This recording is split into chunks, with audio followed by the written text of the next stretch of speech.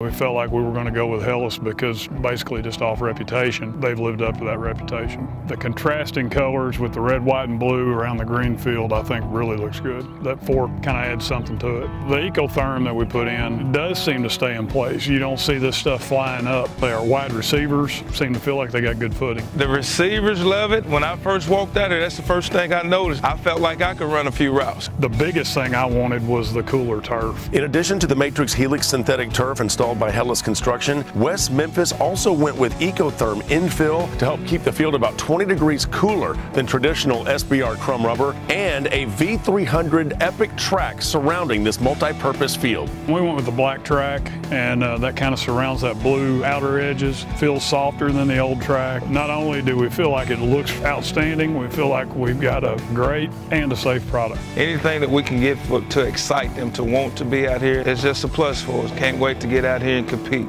Helix, building for sports from start to finish.